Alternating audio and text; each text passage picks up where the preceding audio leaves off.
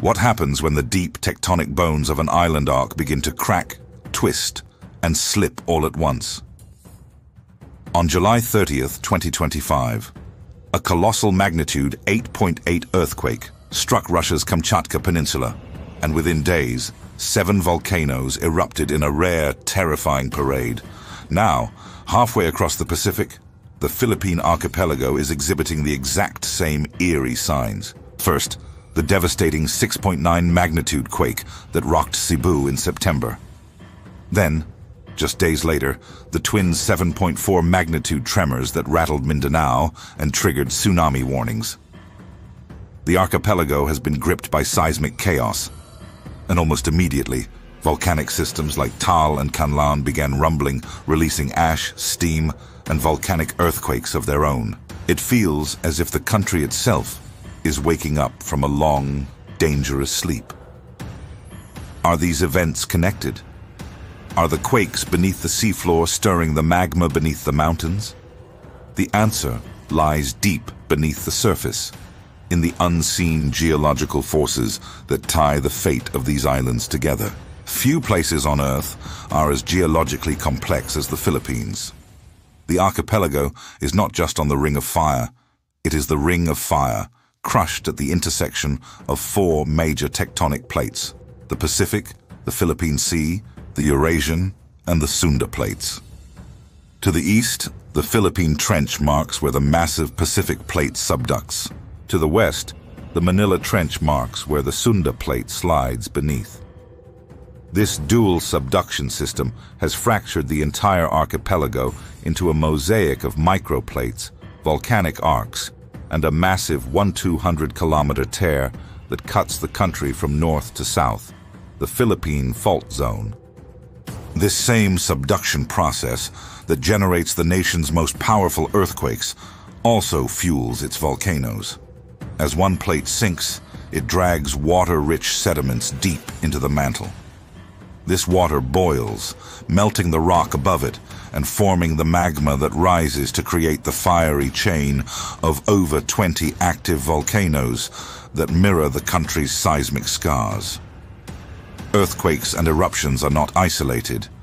They are 2 different, terrifying expressions of the same deep, ongoing tectonic story.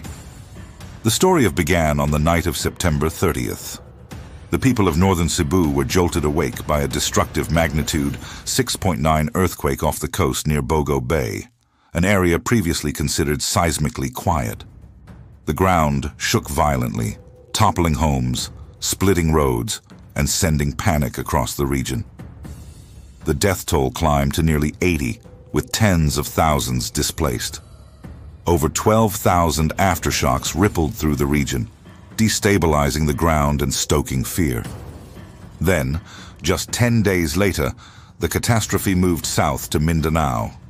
In the early hours of October 10th, a massive magnitude 7.4 earthquake struck offshore of Davao Oriental. Just half an hour later, a second slightly weaker quake followed, forming what geologists call a seismic doublet. These twin quakes triggered tsunami warnings, blocked highways with landslides, and crumbled homes. For weeks, the earth beneath the Philippines seemed to tremble without rest. The sense of anxiety only deepened when reports of volcanic unrest immediately followed.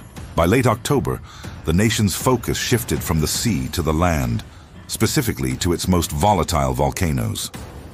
On October 26th, Volcs reported an unusual spike in activity at Taal volcano, just south of Manila.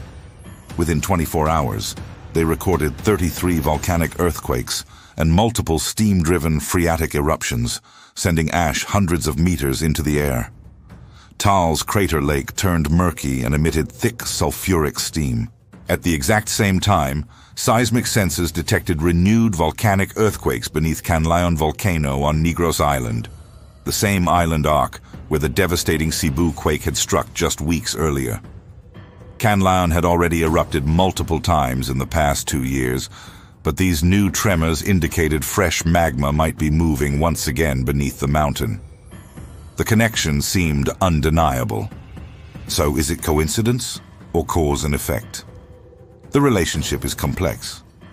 An earthquake occurs when stress on a fault releases. A volcanic eruption happens when magma pressure exceeds the strength of the rock above it. In most cases, one does not directly cause the other. However, a large, powerful earthquake can absolutely disturb a nearby volcanic system. Strong seismic waves can alter the stress fields around magma reservoirs, slightly changing the pressure within a volcano.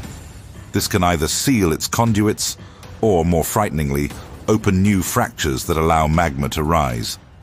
Secondly, the violent shaking can mobilize magmatic fluids, like shaking a can of soda. If a volcano is already primed to erupt, with its magma chamber full and pressurized, a modest perturbation from a nearby quake could be the final, violent nudge it needs to blow. Studies show that about half of all major volcanic eruptions occur within 6 months of a nearby large earthquake. Correlation isn't causation, but the key factor is whether the volcano was already in a state of unrest. In the Philippines, this delicate balance is always in play. With 24 active volcanoes and hundreds of active faults, it's almost inevitable that one event will affect another, however indirectly. This interplay makes forecasting doubly difficult. Monitoring agencies must track not only seismic activity, but also gas emissions, ground deformation, and chemical signals, an enormous challenge for an archipelago. The connection may not be linear, but the coexistence of these quakes and eruptions tells a story of deep planetary motion that continues to define the Filipino nation.